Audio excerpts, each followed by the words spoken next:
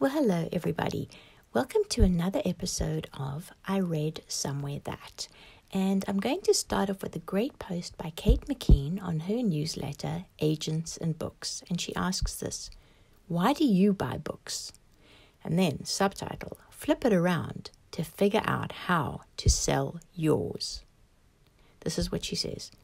Why do you buy books? I mean, if you're reading this, I'm sure you love books in some capacity because you love to read them or write them or both, or collect them without reading them, even though you intend to read them. No judgment. To answer this question, you might say you love literature or words. You want or need to be transported to other worlds because you want to learn new things. You might love books because they help you discover things about yourself, or because they make you feel, or because they make you smarter or look smarter, and again, no judgment. And these are all fantastic reasons, and they're true. But that's not why I'm asking you why you buy books. And she says, when I say buy, I also mean check out from the library, because libraries buy books for you. They all count, and I agree about that. On a personal note, I'm always really grateful to people who take my books out at the library. So she continues on to say, I could more accurately say, why did you buy the last book you bought, the last specific book? My guess is you didn't only buy it because of one of the abstractions above, like, love, or learn, or escape. You probably bought it for a real identifiable reason. And here is my unofficial, not exhausted list of reasons to buy books. Someone famous told you to. Next one. Someone you know told you to. Next one. You need to know a thing. Next one. You want to look cool. Or you aspire to be or do the thing in the book. Next one. Merch.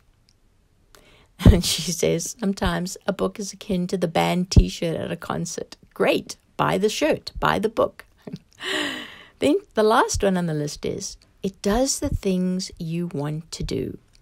And to each of these categories, she has written a little subtext, so you can look her up and see what else she said there. But I thought that was really a great point. Why did you buy the last book that you did? I'm going to have to think about that one, actually. The last book I purchased was Honorarium by Nathaniel Moore. And I purchased it because I am interested in his insights into the book publishing industry. So that was the last one that I bought. Moving on, I read somewhere that the writing community is everything. I kind of came to this conclusion myself by seeing #writer community. Now, I belong to a great collective, the Mesdames of Mayhem.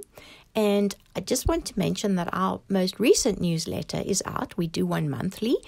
And I hope you'll check it out because there's a lot of fab stuff to read there. And that website is themedamesofmayhem.com. Actually, there's no the. Medamesofmayhem.com.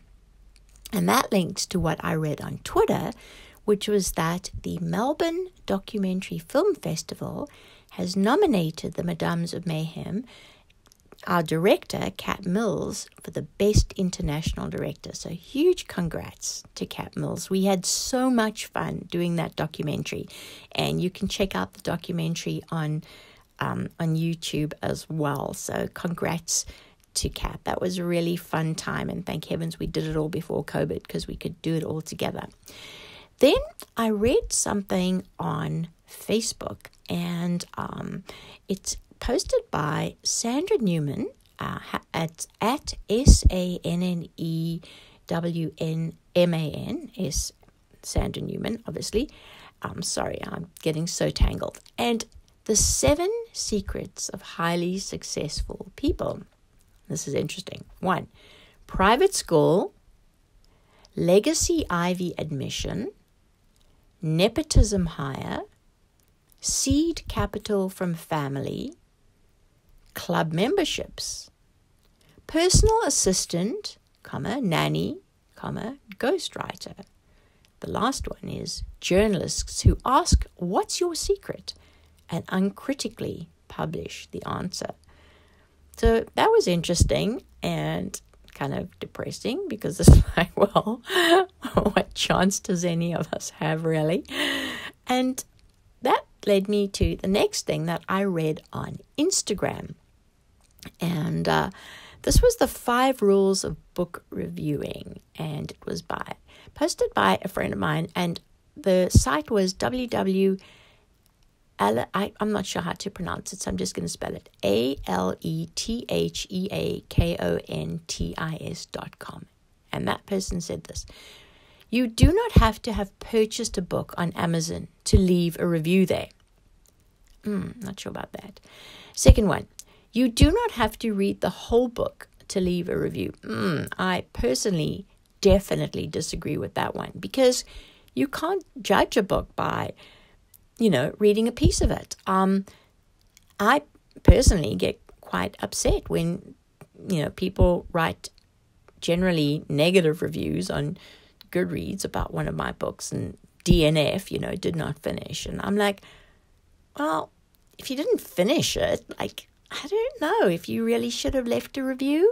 Anyway, just putting that out there. Guys, what do you think? All right, third point.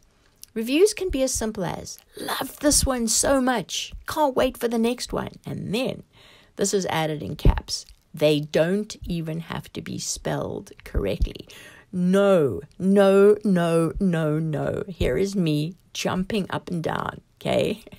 They definitely have to be spelled correctly, please. It just shows total lack of interest, and it's really easy to get a spell check done. I mean, I know it's easy for errors to creep in. It happens all the times, but just rather don't do that.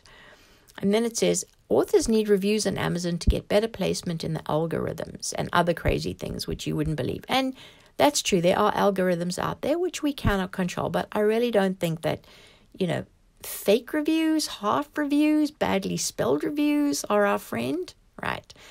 And then she ends by saying, algorithms are not reading and grading your reviews. They just look at numbers. So it's a bot game, right? So frankly, I do not want bots giving me a thumbs up. I'd rather a real life person took the time to A, read my book, B, write a review, and C, check the spelling. And I promise to do the same in return for the books that I read. I wanted to finish off with a note from Kenneth White, publisher of Sutherland Press, and he noted, we wrote last week about how the publishing supply chain has been blown up. More evidence this week. Marquee, one of Canada's 2 largest book printers, sent a memo to its customers advising them of price increase from 2 paper suppliers. The first, Domtar, has increased prices by 6 to 9% across the board. The second, Roland, is up by 6 to 8%, and both are citing paper shortages as the reasons for the increases. Printers will pass these increases along to publishers, for whom printing is a big expense. He says it's the biggest single line item at Sutherland House. And publishers will probably pass along the increase to consumers. So it's a bit of a sobering note to end with. I usually try and end with something that is more upbeat and positive than that. But we will forge on, and hopefully next week I will have a lot better news to bring you. Still, I feel like there was some really good stuff there. So I'm going to be more cognizant of why I bought the last book that I bought. Just, not just with regard to Nathaniel's book, but with other books. And I hope you will too. And let's review each other's book, but let's do it in a cognizant and intelligent fashion. So that's all from me this week. Have a great one. Thank you. Bye.